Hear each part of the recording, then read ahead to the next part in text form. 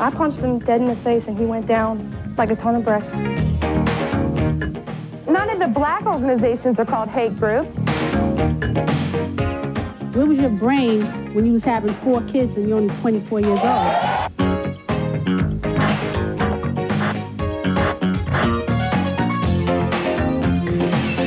My fellow Americans, having seen the potency of today's talk show highlights, myself, along with a scattering of talk soup players and crew members, have made an official scramble here to the E! Entertainment television steel-vaulted bunker located some 657 feet below the Earth's surface. Even as we broadcast, Tom McNamara has begun sorting and rationing water and freeze-dried food products. We've disengaged from society and ostracized ourselves from friends and loved ones for no particular reason, however, putting us over the edge and initiating perhaps our final evacuation from the world was probably April, a cross-dressing nurse who works in a mental hospital. This came from Stewart's Plus. The black skirt came from Conway's in Manhattan. What size do you wear? 24 dress size. Okay. Now, what size do you wear in men's clothing? I have no idea. I went to get a pair of pants, and the guy asked me what size I wear, and I said, gee, I don't know. And he said, well, what about a shirt? And I said, I don't know. And he laughed. He said, what about a dress? And I said, 24. And he just looked at me, and he went... Well, now, you go to work, though, in the day as... I go to work as a male. I work in a psych hospital.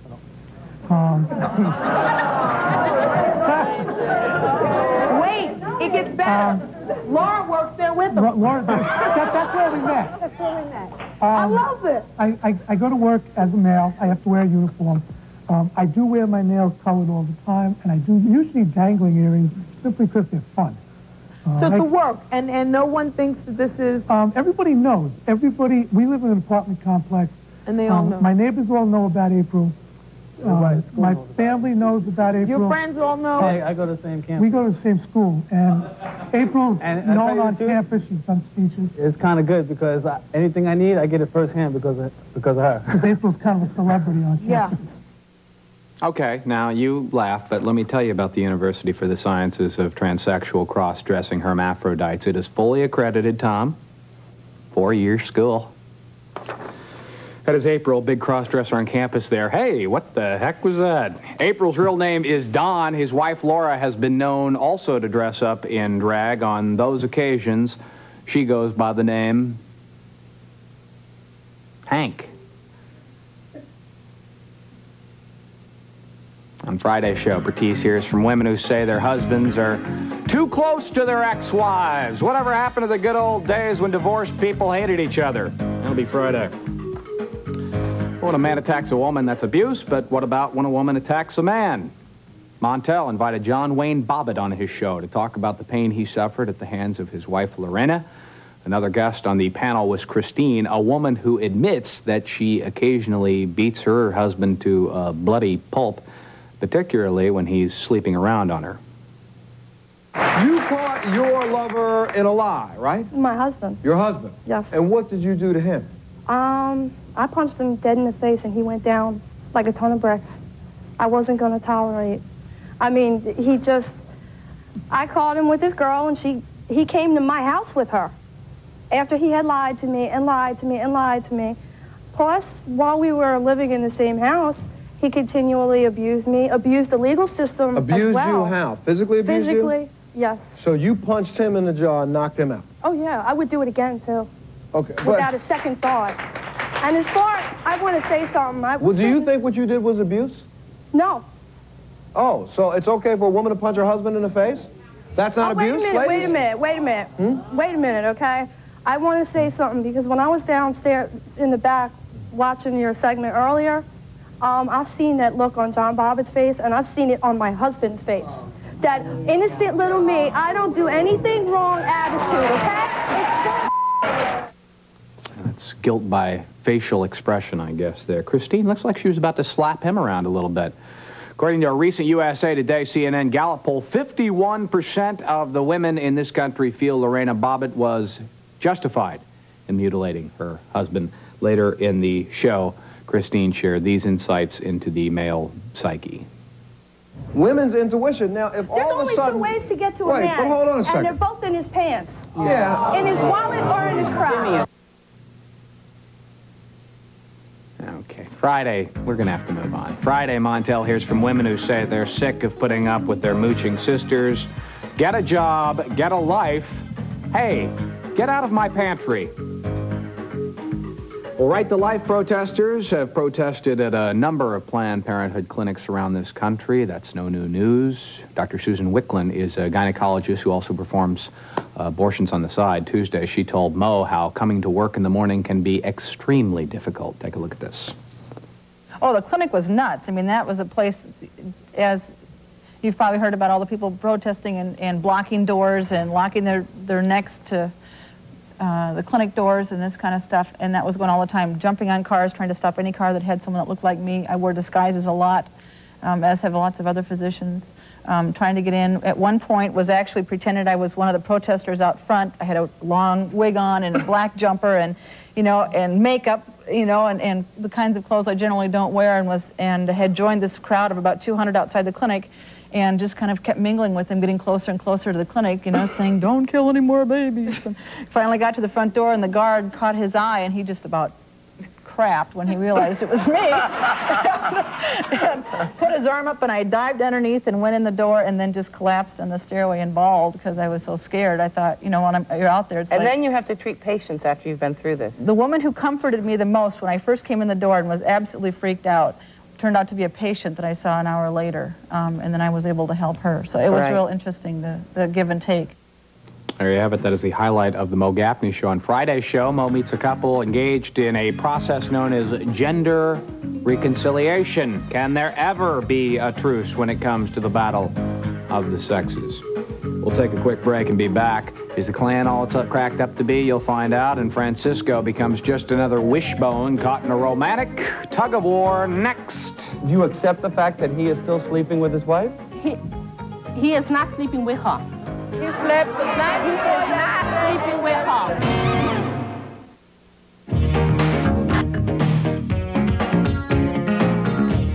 We're back. You're watching Talk Soup. I'm Bianca Ferrar. I think we have a bit of discrepancy right now. Francisco says he does not want anything to do whatsoever with his ex-wife, but she claims the two of them are still having intimate interludes frequently. Naturally, Francisco's current sweetheart wants to find out what the heck is going on here. Noticed I said heck as opposed to hell, Mom. My mother writes me a letter the other day. Honey, do you have to say the word hell? She obviously doesn't know the content of Talk Soup. I believe we passed the word hell a long time ago here. Nonetheless, in the name of domestic harmony right now, Richard Bay asks all three of these people, and I guess Francisco's seated in the middle, to try and work things out on his show, and as is usually the case on Richard, they don't. You still sleep together? Yes.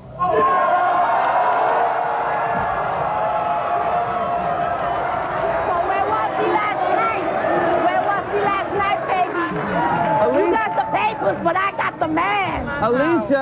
Alicia. Yes? Is this news to you, or do you know about this? This has been going on and off like this. When he goes there to visit his son, she be calling my house, oh, he was here. Meanwhile, when I call his mother's house, he's home with his mother. Okay, well, now, wait a second. Do you accept the fact that he is still sleeping with his wife? He is not sleeping with her. He slept the night He is not sleeping with her. Wait a second. He slept with you the night before last night. And yesterday, too. And yesterday. Yes. Anytime he's sleeping. No. Let's go right to the source. Francisco.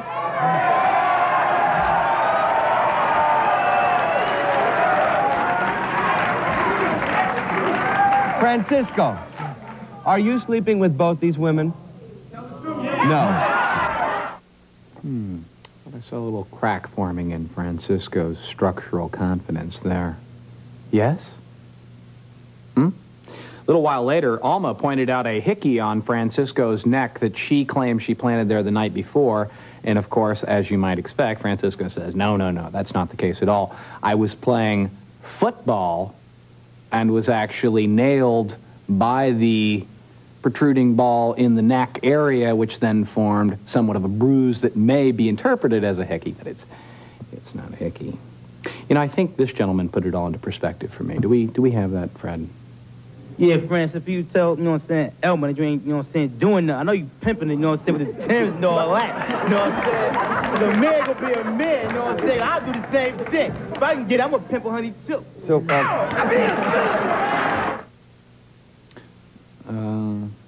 wait a second. I didn't understand. Can we say it one more time? I didn't...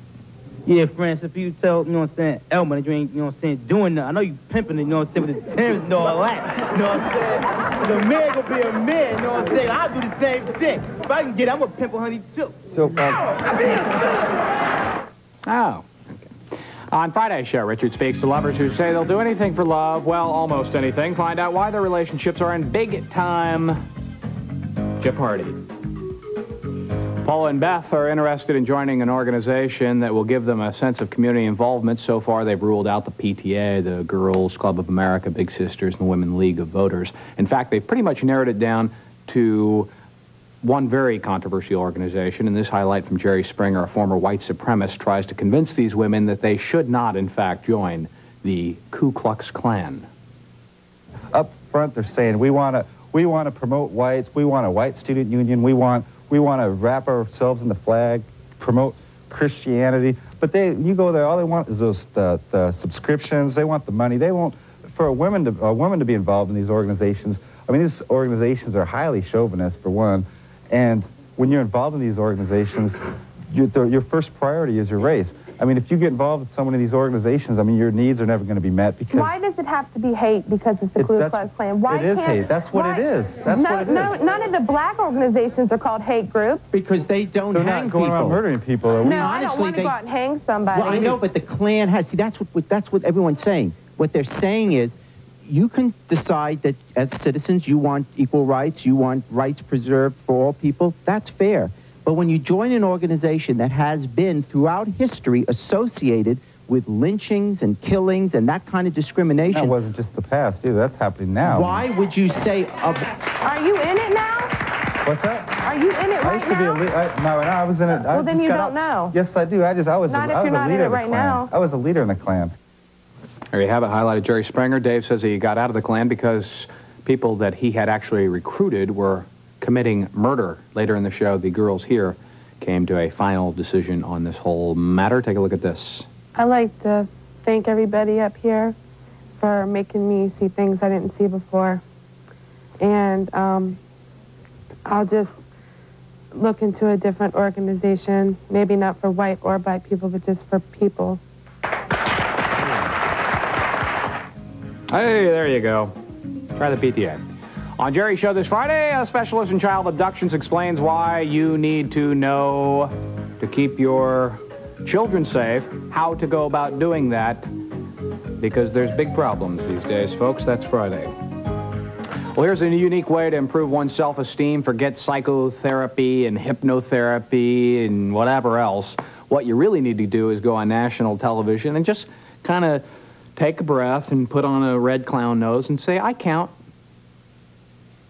I count. I'm important. Ironic as that sounds, humiliating yourself in this fashion can actually shore up the sagging foundation of the damaged ego. At least that's what we found out from Dr. Gilda on Shirley. Joyce, say now, I count. I don't know whether I do or not. Say it. Say it anyway. I count. Say it like you really mean it. I have to really mean it. Just say it. You're right. You have to really mean it, and that means taking the time to go inside and look at yourself. But in the meantime, and start to love yourself. But in the meantime, put on the mask and make like you're somebody else and say, I count. I don't even listen to videos that are comedy. Say I count. I count. Do you believe it? No. No. Wait. Put this nose on. Here, I'm going to put one on, too. Now say, I count. I count. Say it again. I count. Once again. I count. Do you believe it? It's getting better. It's getting better. I believe it. I count. 2. A little bit. What? You count, Tom. You count. Say I count.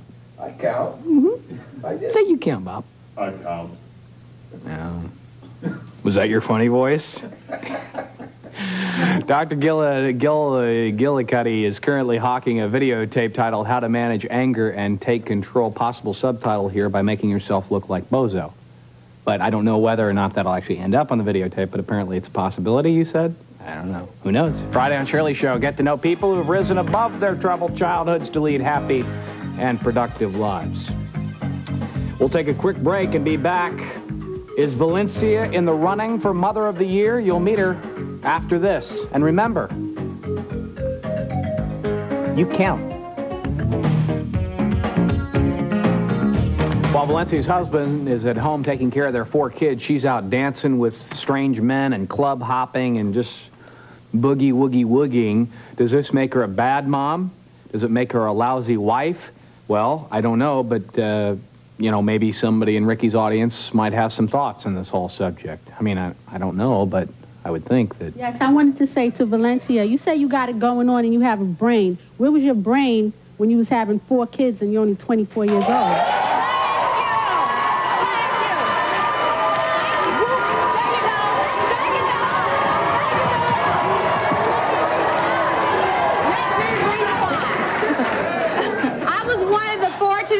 To get married when I just turned 18. I've been married for 6 years. Okay, check yourself. No.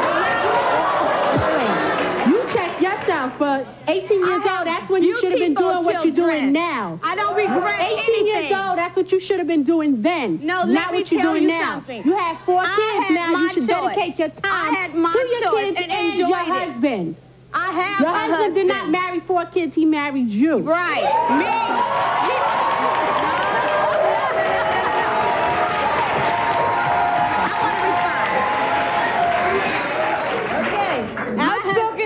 We have today. Yes. My husband made 4 children with me, okay? And I do have a career, honey. Check yourself. Check yourself. You don't know me. You don't know me, honey. You just wish that you look as good as I do after you have.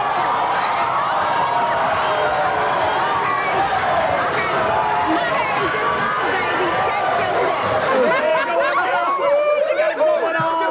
is this long, baby. Check yourself.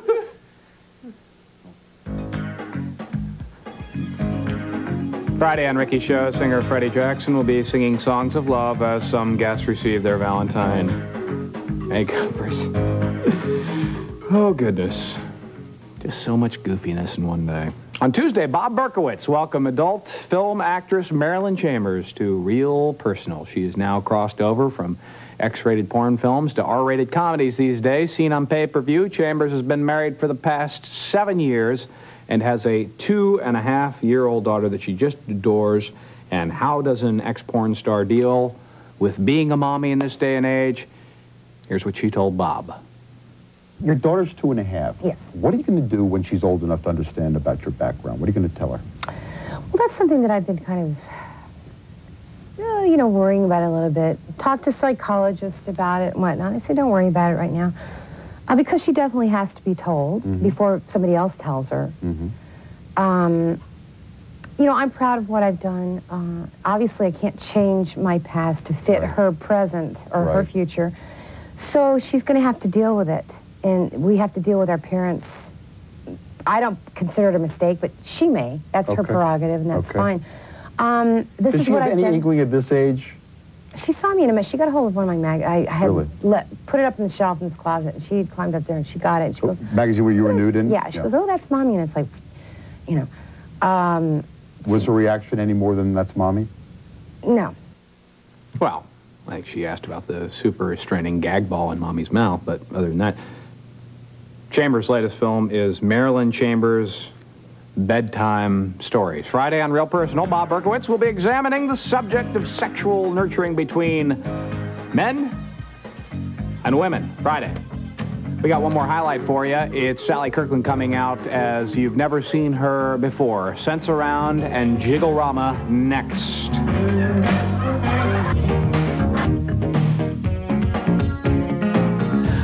We're back with one last highlight for you. It's Talk Soup, and I don't know what else to say other than...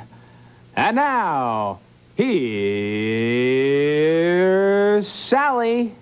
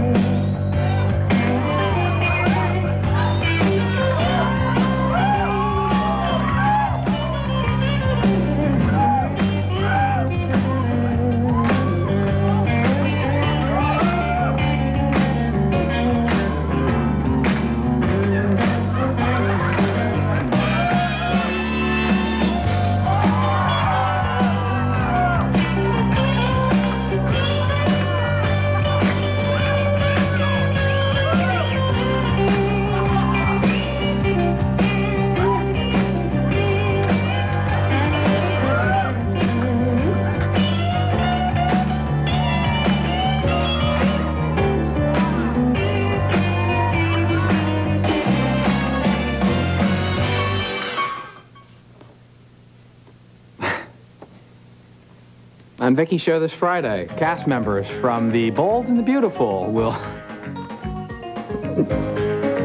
Oh, goodness. We'll be dropping by to help fulfill some viewer fantasies. Thanks for joining us. That's going to do it for this Talk Soup. Tune in Monday night, the 14th, Valentine's Day. Be on Conan O'Brien having all sorts of goofy fun. That's going to do it now. See you tomorrow.